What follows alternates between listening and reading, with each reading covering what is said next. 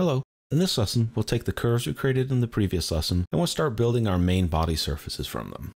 So if you remember, we have our 4 vertical curves, and these are going to represent our cross sections. And there's a couple different ways we can build this. The first way is to build an elliptical shape at the top and bottom using the ellipse diameter setting. And that gives us our long direction of the ellipse, and this gives us our short direction of the ellipse. And you can use those 2 curves as our rails and do a 2-rail sweep around the object. So we'll select Surface, sweep 2 rails, and then we'll select these rails in order as our cross sections. When we get the window, make sure you click on Closed Sweep, and we can hit Preview. And we'll switch that to Refit Within, uses our math settings from our model, and we'll go ahead and hit OK.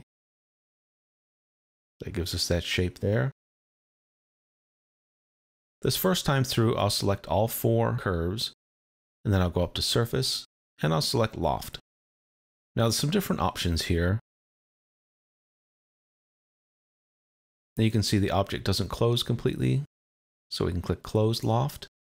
Now it closes. You can see with the normal selection, we get a nice shape, but it's not exactly the shape we've drawn. If we select Loose, we get closer, but it's sort of changed the object around. Tight gives us that deformed shape again. Straight sections will give us the object drawn with just straight lines in between. As you click different options here, you can get some very strange results. Now in this particular instance, Loft probably won't work for us. And the reason for that, let me go to the right viewport, is because the shape is tapered. And you can see here in the lower section, this middle or the center cross sections are towards the front of the object. And by the time we get up here, this same section is actually towards the back of the object. So the object is kind of deforming itself as it moves from the top to the bottom. So we'll go ahead and cancel that. And we're going to go ahead and we're going to go back and we'll use our 2-rail sweep. So we'll go up to Surface, select Sweep 2 rails, select our rail curves, and now our cross-section curves. And you want to pick those in order.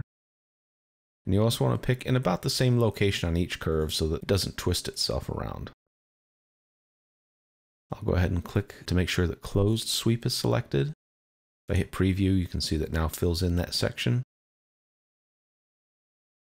And sometimes, depending on your shape, this maintain height is going to make a big difference or no difference at all. In this particular instance, it's not seeming to affect the shape too much, so we'll leave that unchecked. And we'll just hit OK. I'll select this object. Let me go to Properties, and I'll uncheck Visible. And that just kind of cleans that up for us a little bit. With this object selected, you can see if we look down here that this object is just hollow. We can see all the way through it. So we're going to go ahead and make this object a solid. So we'll go to Solid, Cap Planar Holes,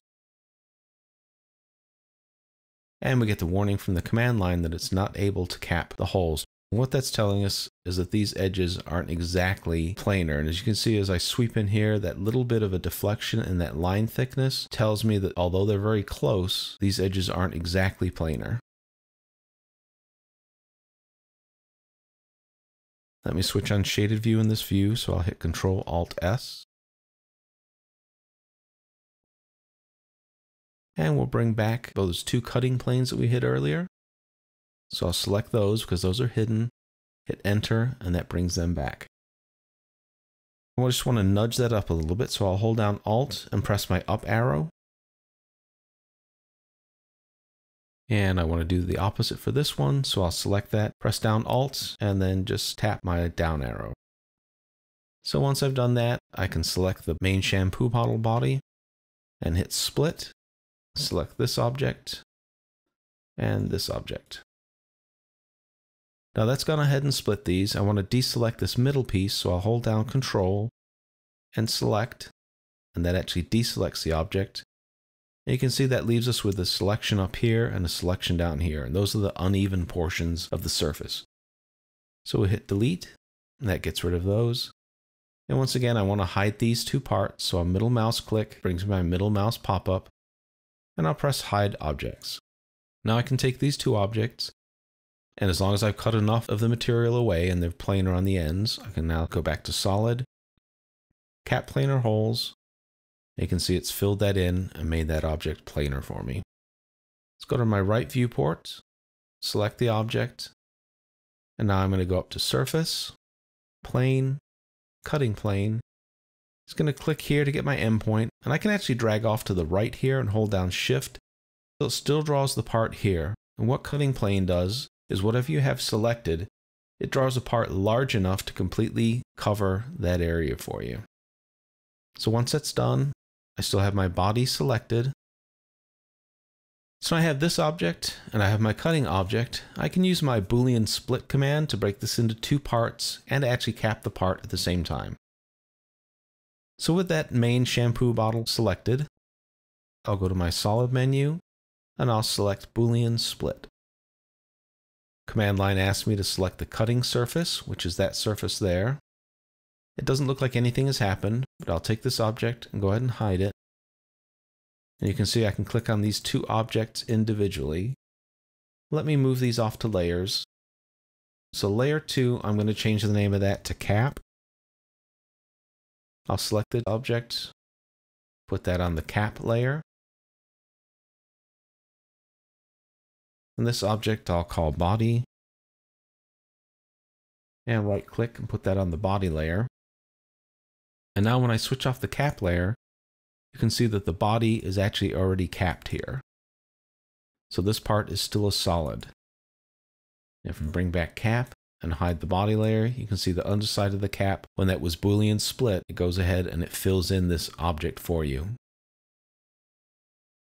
If we did a traditional split command, that would have left the top of the body and the bottom of the cap without being closed or capped off.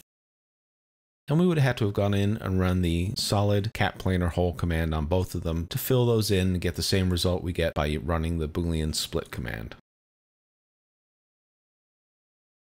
So that's the main surface of the body completed, and in the next lesson we'll look at adding the surface details to this object.